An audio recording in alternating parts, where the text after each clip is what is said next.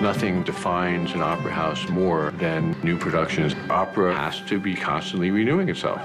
The Metropolitan Opera kicks off its new season with the lavish production of Wagner's 4-part Ring Cycle. It's the most ambitious production the Met has ever mounted. This is as big as it gets for an opera company. No new production is more significant. The story of the Ring is the creation and the destruction of the world. 16 hours of opera. This is an intense challenge for any director.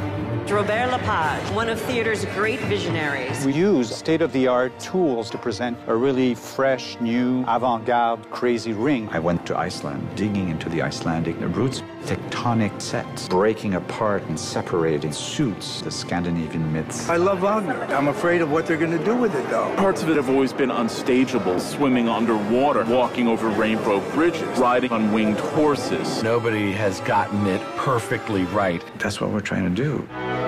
Deborah Voigt, you'll be singing Brunhilde for the very first time. There are only 1 or 2 or 3 Brunhildes who can command the stage at the Met. There are so many challenging vocal passages. It can be defining in her career. It was so daunting for such a time that I thought, are you out of your mind? It's a very emotional journey, this one. Have you seen those sets? I'm a little bit nervous about standing on it.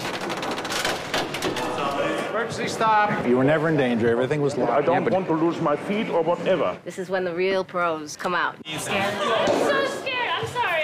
Everything okay? So far, so good. I always compare it to, being kind of a Christopher Columbus. You have to convince a whole crew that you're not going to fall off the edge of the earth, that you are going to discover something. You know it's there and you'll get there.